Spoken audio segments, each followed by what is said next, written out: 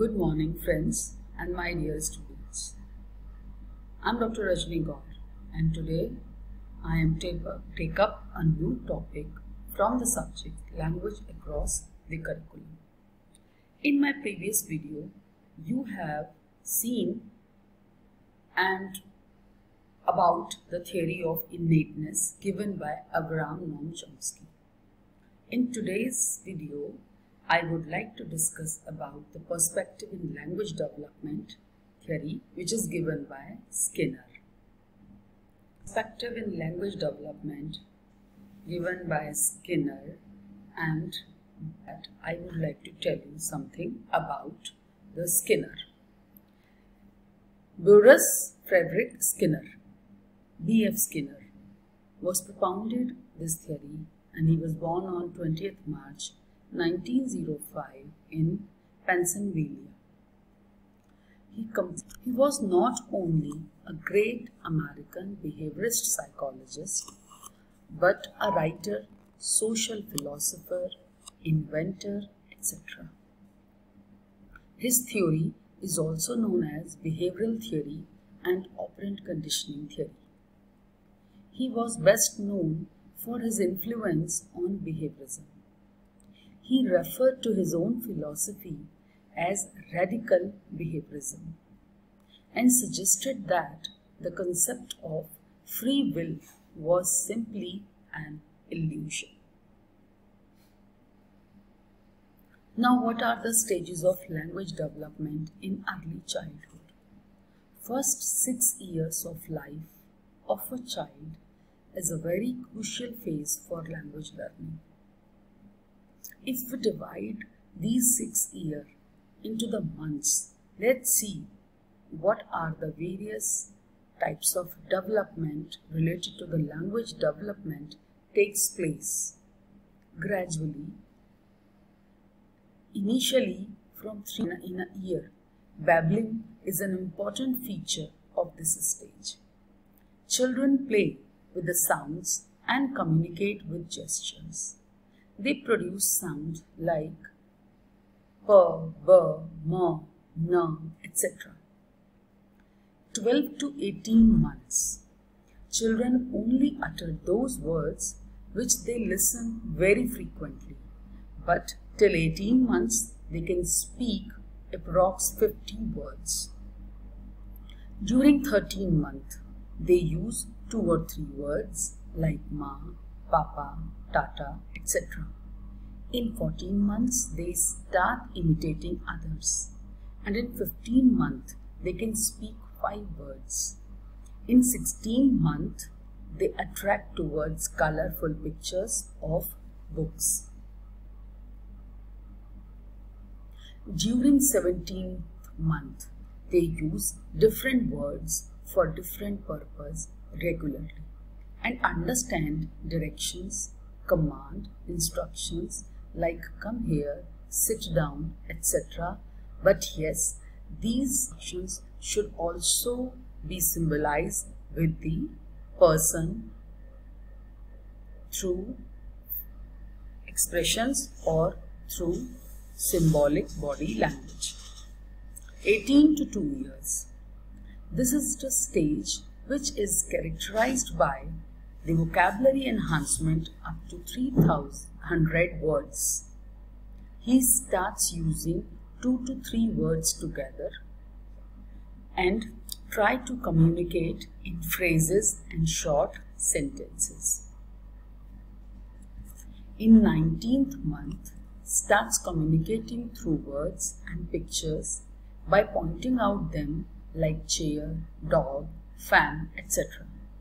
In 20th month, learn new words, 8 to 10 words per day, like names of body parts, fruits, or other eatables or things around him or her, etc. In 21st month, when you show pictures, he calls them by their names and also use short sentences. In 22nd month, he imitates others' behavior, can use thank you, sorry as per the need of situation and understand opposites. in 23rd month can make 2 or 3 word sentences, express his liking and disliking, and can use up to 50 words in 24 month, starts talking about self, begin to understand abstract concept, and his speech is understandable. 2 to 3 year children, they start producing simple as well as complex sentences. They can express their needs to others. They understand what a child says. They have desire to be independent. 3 to 5 years, it is the preschool age. The vocabulary keeps on growing and he uses basic rules of grammar while speaking. The child belongs to 5 to 6 years. Children develops their imagination power at this stage, and which helps them to narrate short stories, shows their liking and disliking, etc. They imitate things rapidly, irrespective of right or wrong, like greetings, touching feet of elders, abusive language, etc. B.F. Skinner was also. This theory is based on the idea that learning is a function of a change in overt behavior, and changes in behavior are the result of an individual's response to events and actions that occurs in his environment. This theory works on conditioning, which is based on stimulus and response mechanism. In Skinner's theory of language development, the main principle of operant conditioning, as defined by Skinner, is positive and negative reinforcement. In general behavior, people perform the actions again and again which are highly appreciable in society and avoid the actions that are appreciated or condemned in society. It is called conditioning.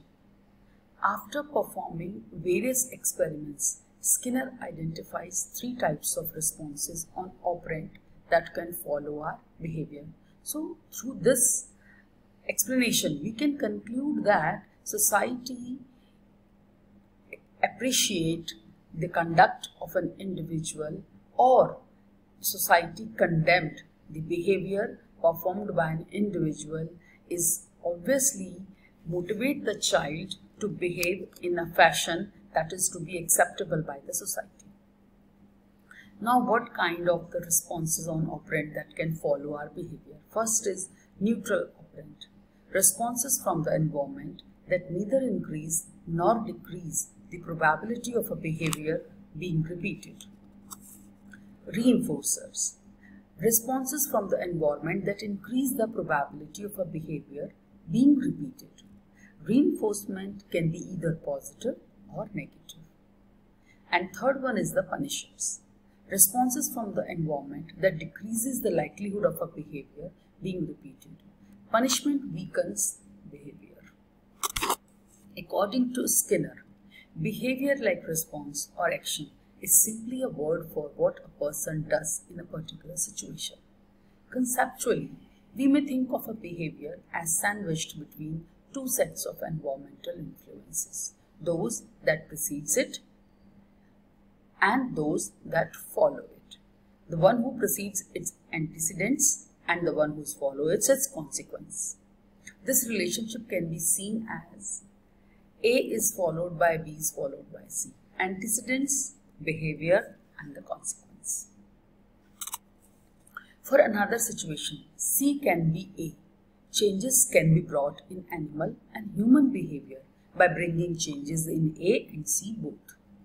According to behavioral view, it is C, that means consequence, which determines whether a person will repeat the behavior by 2 ways. First is punishment and second is reinforcement.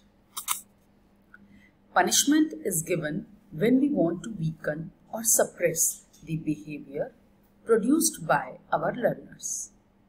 A behavior followed by a punishment is less likely to be repeated in similar situation in future. Punishment may be of two types, type 1 punishment and type 2 punishment. Let's see what is type 1 punishment and what is type 2 punishment. Type 1 punishment is also called presentation punishment.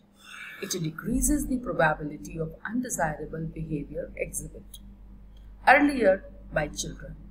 This punishment decreases the chances that a behavior will occur again by presenting an adversive stimulus following the behavior. Example, poor handwriting, writing 5 more pages, wrong spelling, stand up and raise hands, poor performance in academics, stay back at school, etc. These are the kind of punishment which motivate a child not to repeat that behavior in future. To weaken these undesirable behavior, teacher used punishers to alter learners' behavior. Type 2 punishment. It is also called removal punishment. In this type of undesirable behavior, a teacher or parents can take away the privileges given to learners.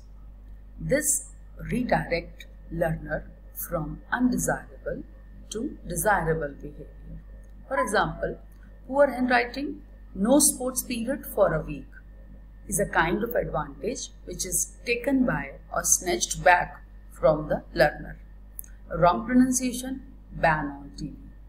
Poor performance, no birthday celebration this year, etc. Type of punishments are intended to decrease the undesirable behavior. Responses a child receives from teacher, parents and environment as punishment decreases the likelihood of that behavior from the side of child. Second is reinforcement. On the other hand, reinforcement is given to the learners to strengthen the desirable behavior shown by them. This increases the chance that this behavior will occur again. The reward is one of a type of reinforcers used by most of the teachers and parents. It is also of two types, positive reinforcement and negative reinforcement. For example, good handwriting, star, A grade. Proper pronunciation, very good. Good academic performance, new bicycle, etc. This theory also has some limitations with it. And these are, children are often unable to repeat what an adult says, especially if the adult utterance contains a structure the child has not yet started to use. Critical period for language acquisition. Children who have not acquired language by the age of about 7 will never entirely catch up. And next is observational studies of parent-child conversation. Brown and Hanlon in 1970 shows that parents rarely reinforces correct grammar in a child's speech, but instead tends to focus on the truthfulness or accuracy of statement. Hope the explanation provided to you for the theory given by Skinner helps you to understand it well. Thank you so much.